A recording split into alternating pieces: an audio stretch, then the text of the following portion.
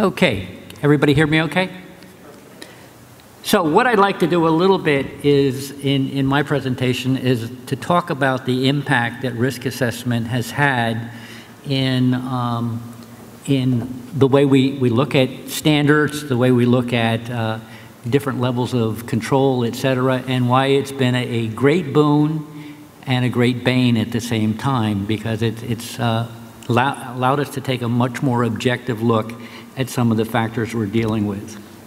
So what I'd like to do in my presentation is cover the following 5 areas, give you a little historical perspective, then I want to focus a little bit on the dose-response relationships and how they very much affect how we look at the risk associated with foodborne disease, a little bit about estimating exposures. Then I want to talk about something that comes directly out of some of the recent experiences and talking about the importance of distributions. And then finally, I have a couple of concluding remarks I want to make.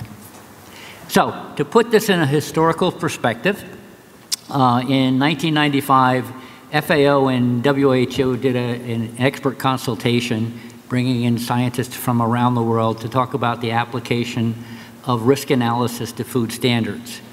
And they went on and talked a lot about how to use it in terms of chemical hazards, but they got to microbiology, and basically they said that the risk assessment techniques for microbiological food hazards was not likely to be available in the near term.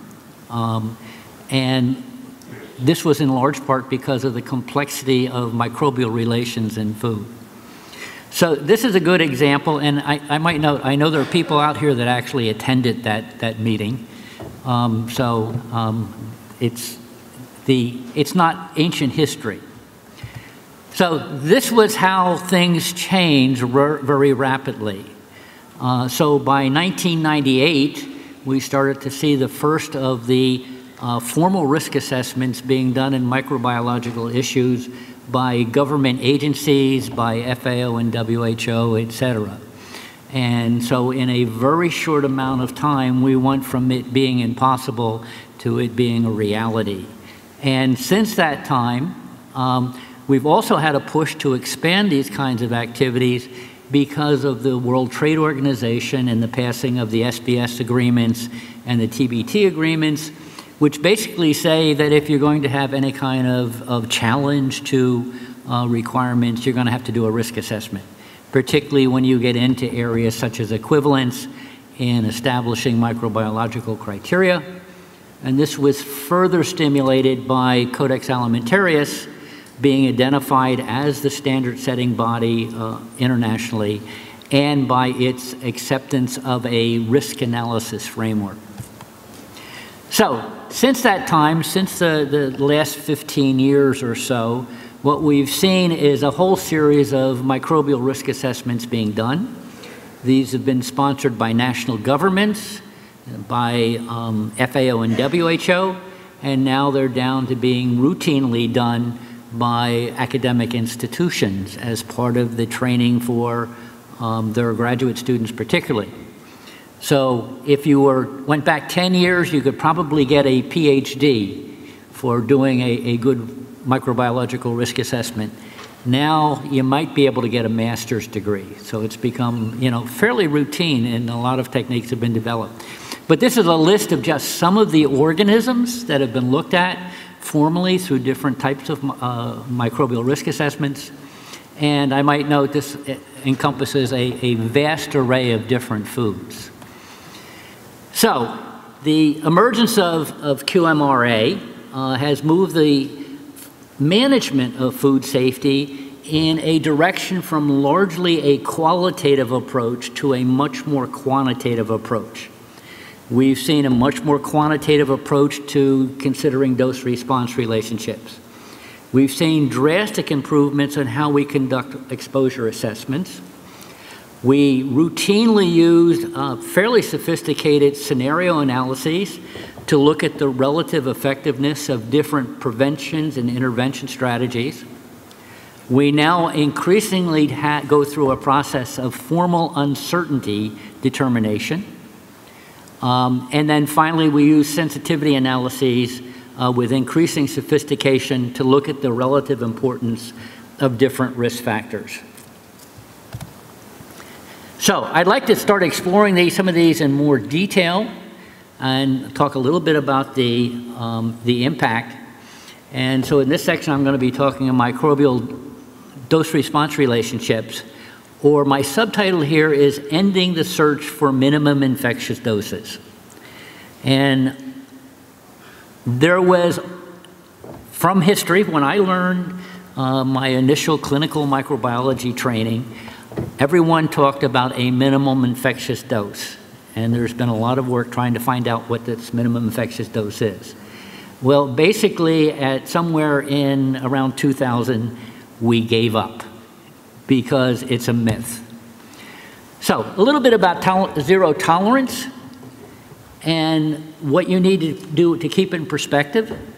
And so a little history on zero tolerance. Zero tolerance was actually first used in the media, in the literature, to express a high degree of concern about illicit drugs. And that we had a zero tolerance, for example, of anyone selling drugs around a school. That's where it came from originally. It has morphed into a general statement where someone is trying to express an attitude or a level of concern about the importance of something that is affecting public health. So, the concept of zero tolerance really started to take hold in food safety microbiology when we realized that we had this inherent inability to establish thresholds for infectious and toxico-infectious organisms. Instead, we realized that in terms of disease processes, it's a probabilistic nature, and two, you always have to take into account that these organisms are, living entities, and they have an ability to have independent action. So basically, when we started to evaluate these in terms of what kinds of dose-response relations we were doing, we broke the organisms into two categories. On the left-hand side, what you see are the toxigenic microorganisms. These are things like Clostridium botulinum or Staphylococcus aureus, where you're getting a preformed chemical in the food. And basically, these fit the more traditional threshold-based models for dose-response relations. One that falls into this category that it doesn't work, that is for the mycotoxins, particularly if they're carcinogenic or mutagenic.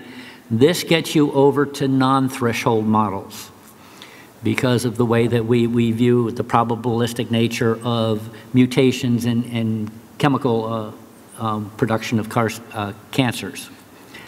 Now, what's interesting here is as we moved into the microbiological range, and nobody wanted to sort of talk about it in the public, is the best models that fit infectious agents or toxico-infectious agents are non-threshold models.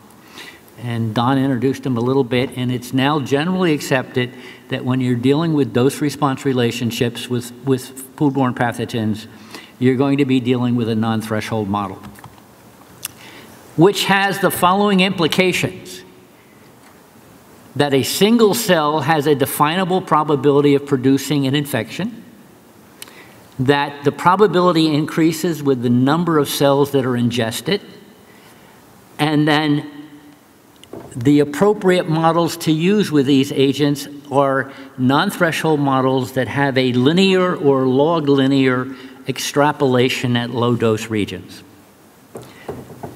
So, having you look up at these two graphs up here, I'd ask you to think about which one is an example of a non-threshold model. And so, how many think the one on the right is a non-threshold model? Just put your hands up. Okay. How many think that the one on the left is an example of a threshold model?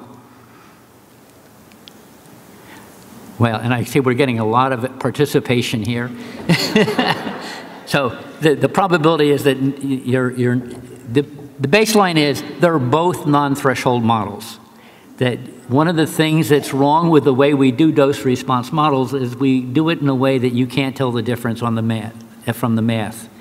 So the one on the right is the way probably we increasingly are looking at non-threshold models to be able to look at that low dose extrapolation.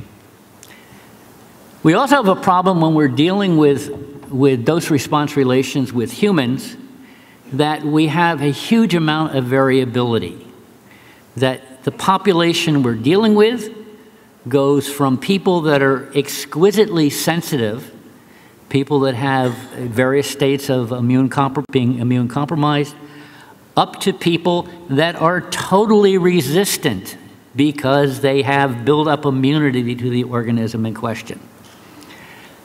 Now, one way of getting around this is that you quit looking at the entire population.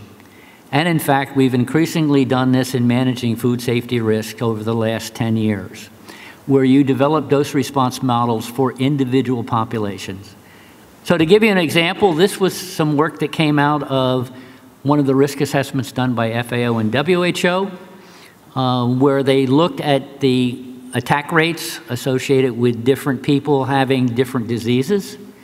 And so what you have here is a whole set of different dose response curves that have been generated for people or subpopulations that have either have no underlying conditions or that have various underlying conditions. So what you see here, if you go from the most sensitive population that was covered in this study, which were transplant patients, they are about 4 orders of magnitude more sensitive to, in this case, I think it was Listeria monocytogenes, compared to someone that is under the age of 60 and healthy. As someone that is now into their above 60, I'm a little bit higher up in that range. And you're there too, Don. Okay, so what are some of the implications of what we're seeing in terms of dose response relations as a result of the work in risk assessments? One, the whole concept of minimum infectious dose is out the window for an infectious or toxico-infectious agent. And anybody that says they're looking for that minimum infectious dose, you need to send them back to school. Second is you start to get into increasingly exquisite sensitivities in certain subpopulations. You ought to be considering the alternate strategies on how to manage those people. In fact, if you look at just the, whoops, what's this doing? The other thing that it's increasingly becoming evident as we start to look at these things is the criticality of informed decisions by consumers about their own personal susceptibility. And there needs to be a more outreach from the medical community to actually have talks. Now, this has been very successful for certain subpopulations. If you're a pregnant woman, you're almost assured to get a lecture or at least pamphlets about listeria risk associated with your pregnancy. And that has had a very strong and dramatic effect on reducing the number of cases of pregnancy-related listeria cases. It's also given us a real good feel for the relative infectivity of different organisms. So if you want something that's highly infective, noroviruses, salmonella, they're orders of magnitude difference in terms of their capability of causing disease as compared to something like Listeria monocytogenes. A little bit about exposure assessments and how this has changed our view as we've gone through. And the subtitle here is, what did the consumer actually eat? And so a lot of the data for QMRAs in terms of the number of pathogenic organisms is a critical thing, because it's only what goes in your mouth that counts in terms of the dose-response relationship. However, almost all of our data is not collected as you start to eat your food. Most of the data is either collected at the end of manufacture or at some point during the retail marketing.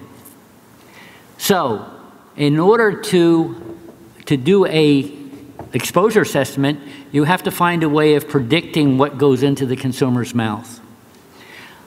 These kinds of changes can be tremendous in terms of size. A little bit of temperature abuse, it grows. Cooking, they drop, etc.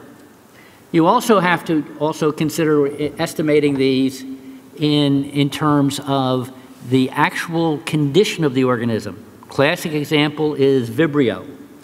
Vibrios are usually very sensitive to the acid in the stomach. Because of that, they have a relatively high dose-response relationship. You pre-adapt them to an acid environment, and the sensitivity, your susceptibility, drops about 3 orders of magnitude. Okay, so predicting what goes into the consumer's mouth is in microbial risk assessments is primarily done through predictive microbiology modeling. And in fact, if there hadn't been 10 years of investment internationally in predictive microbiology, you would have not been able to do a microbial risk assessment of the type we now do. And that's not surprising that a lot of the predictive microbiologists that were around at the time were some of the first people to do microbial risk assessments. Right now, however, our big limiting factor is what we refer to as consumer phase models. The consumer behaviors are highly variable.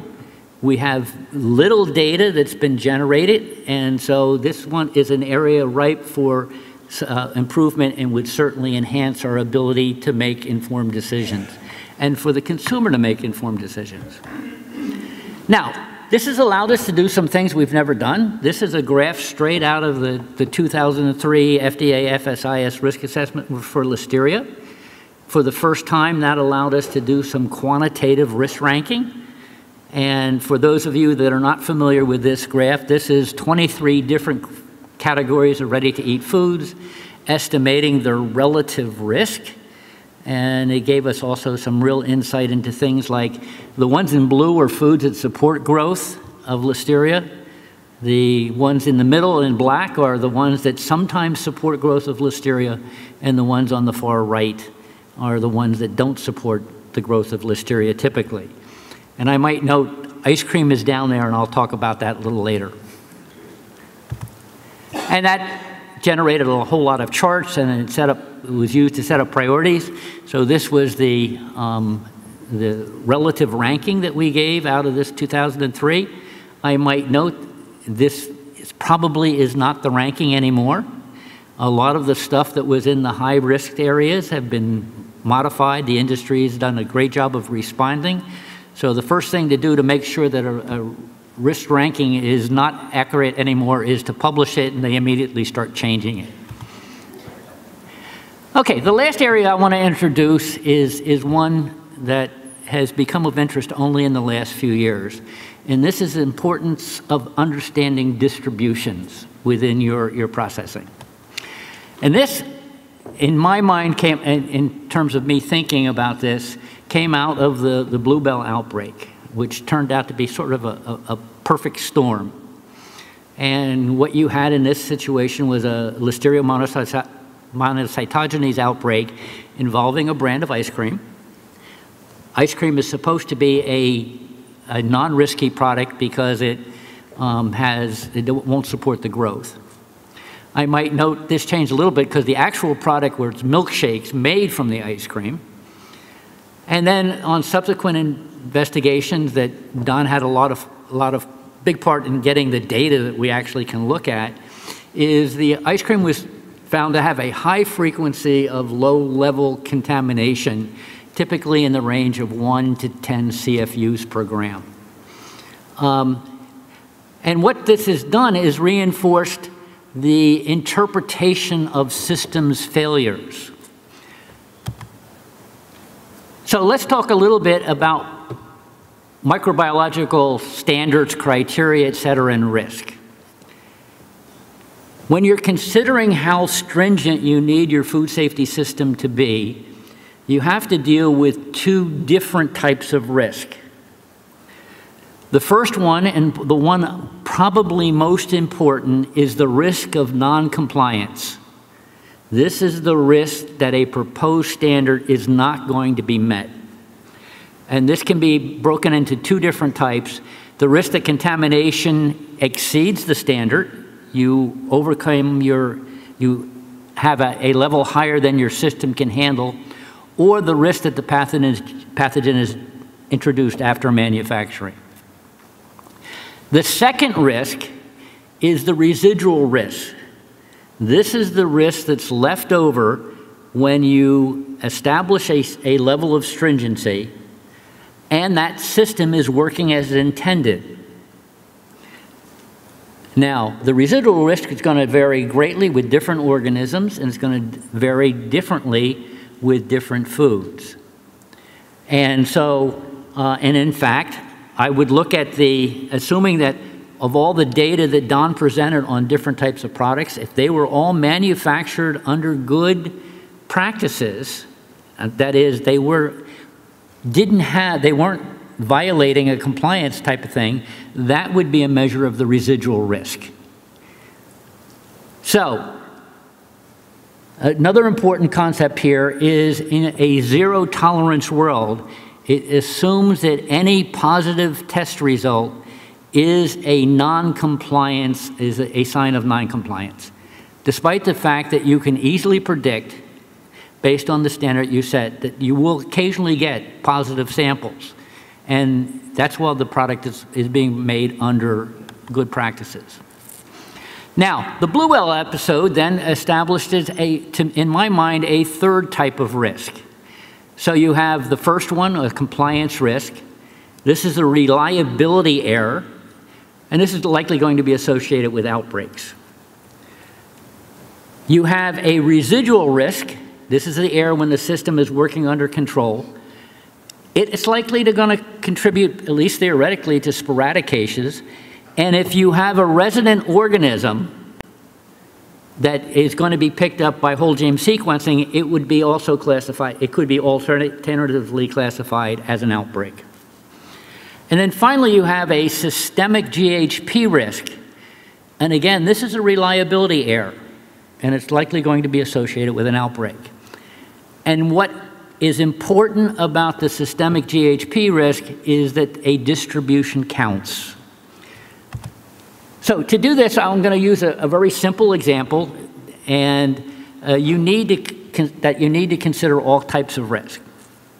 And so I'm going to set up an example here of Listeria monocytogenes, and I'm going to do 3 different scenarios. And this is based on a very simplistic type of analysis. It's a stochastic model that I developed, and it's very simplified, but it's pretty good.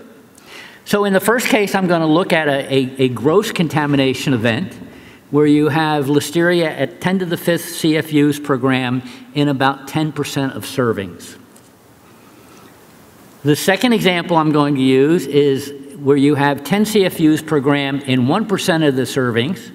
And I might note this is a diverse genotype if you want to get into root causes. And then the third one is going to be a 50 CFUs per gram in 90% of the servings. And when I ran through the math on this, I assumed that the servings were 100 grams. There were a total number of servings of 100 million being produced, which is that's actually in the ballpark for a lot of products in terms of what goes out on the marketplace. And that to sort of exaggerate this, was all going to be consumed by high-risk patients. So graphically, this is what I'm looking at in this example. You have example 1 is the classic type of distribution you would see with an outbreak, a major outbreak. Number 2 is sort of the operating under good hygienic practices. This is where you're largely dealing with residual risk. And you're seeing a fairly wide distribution with the mean being far away from what would be normally the cutoff point where you're trying to work at. The third example is one where you have you have a high frequency of low-level contamination. And in fact, you have a very small standard deviation in this example, and it butts up right to the level. Now, one thing I do want you to look at there is that for example 2 and example 3, they both at the 95% area cut off. But to any risk assessor that would look at these two would say, which is more risky, number 2 or number 3? Number 3 is substantially more risky.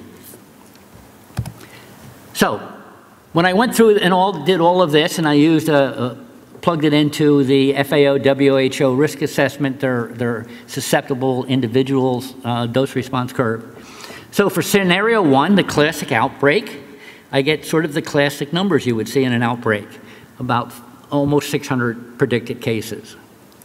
For scenario 2, this is the one that would be very similar to operating under a good GHP situation. I get 0.006 cases per 100 million servings. On the other hand, when I take that distribution and I move it right up to the edge there and move it up, I predict about 2.6 cases with this model, which I might note is gets you in the same sort of order of magnitude as you saw in the Bluebell type of a situation. And that's what this was intended to do. So what this implies is that the standard, you have to not only have an upper limit, but you have to consider the distribution in order to take into account systemic GHP errors. Now, what it also implies to me is that if you're going to do microbiological testing and you need to evaluate it in terms of not only its upper limit, but also its distribution, then you're going to have to get away from 2-class sampling plans and you're going to have to move to 3-class sampling plans, which nobody wants to do, but it's the way that you're going to be able to come up with a sampling plan that has the appropriate distribution. So this is just a quick example I did in terms of switching from a 2-class plan where you would only have a big M to a 3-class plan where you would also impose a certain distribution. And you can see that it doesn't take you long to actually develop, once you have the parameters you want, to develop an appropriate method. Okay, and why so much focus on an appropriate method? Well, I want to reinforce what Don had to say. Okay, in order to verify that you're meeting a zero tolerance, you have to operationalize it by actually developing a sampling plan and a testing protocol to verify your compliance. As soon as you do that, you establish a non-zero value. What you're looking at is your ability to detect, not the specific risks that's associated. And so what you have here is effectively a non-transparent risk management decision that establishes a non-zero tolerance. And so Don and I are in absolute agreement on that one. Okay, so a couple concluding remarks. Quantitative microbiological risk assessment is forced us to take a different look as we're dealing with food safety risk. It's forcing a more objective consideration of the science underlying managing the risk. It's helping us identify where along the chain are the greatest vulnerabilities and likewise the greatest opportunities for control. It's proving a tool that allows us to more effectively design and implement food safety programs. And it's forcing food safety managers now to be able to manage hard decisions because there is no minimum infectious dose. It's a non-threshold model. So this emerging scientific consensus of non-threshold models is requiring a reevaluation of management approaches that were traditionally based on minimum infectious dose concepts. And what that also means is that what we need to do in microbiology and food safety policy is to go back and see what the lessons have been learned with other types of hazards, particularly chemical hazards, where you have to deal with a non-threshold model.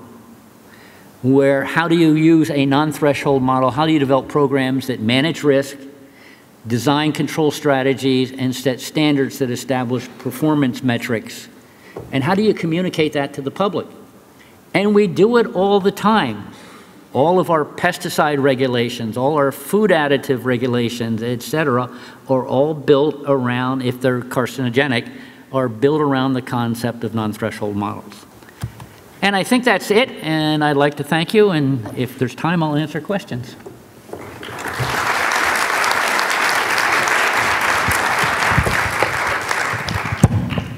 Thank you, Dr. Buchanan. We have time for just a couple of questions.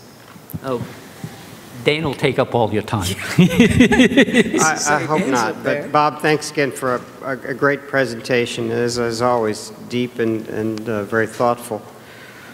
It's nice, first of all, to see the concept of residual risk, which has finally made its way into the lexicon. It's an important concept and tool, and I'm glad to see that it's now kind of on the board. I may have misinterpreted your comment, and if so, I apologize. But it seemed like you were saying that standards should be set in recognition that there will be some nonconformance which results in a greater rate of contamination than may be expected. Okay, so let me try to make sure that I understand you. Go ahead. Well, it was kind of, it's like the third slide from the end. There was a bullet there that said standards should be set in recognition. I think, you know, I'm paraphrasing, but this may be one that we want to have a conversation over a beer and try to get into that. But I wanted to understand if that was your intent, because if it is, I would disagree, because then you get into taking non-conformance actions and regulatory actions against companies that may have proper GMPs and following those good hygiene practices and performing correctly. So if the standard is set for the worst performer, then those who are adequate would be caught in the same net, and you'd have to adjudicate that somehow.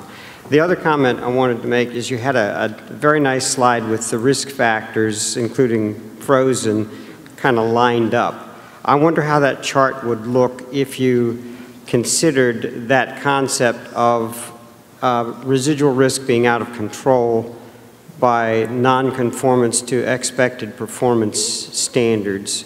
Seems to be a factor that should be thrown in, because the chart would look quite different. Everybody would kind of flatten out, because the assumption is that if you're in control, your normal contamination level allows those other factors to come into play, whereas if you're not in control, all that kind of goes out the window. So again, thanks for a very thought-stimulating discussion today. Thanks. Okay, and help explain that a little bit more for you, Dane.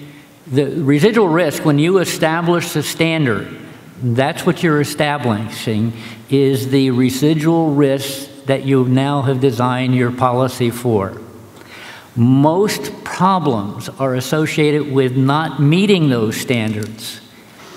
The exception for this is that if the residual risk has been established based on the assumption of a certain distribution within the product that's coming out, and you move it all the way up to the edge, then that distribution, then you have to change what you're doing. So you need to also take care of the limit and also the distribution under that limit to get what you need.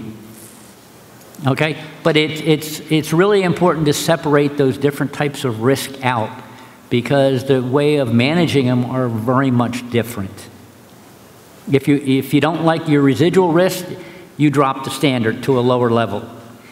But if the problem is compliance, that's not going to help at all. In fact, you're going to get more risk of non-compliance. Okay? Seeing none, I'm going to go sit down. Thank you very much.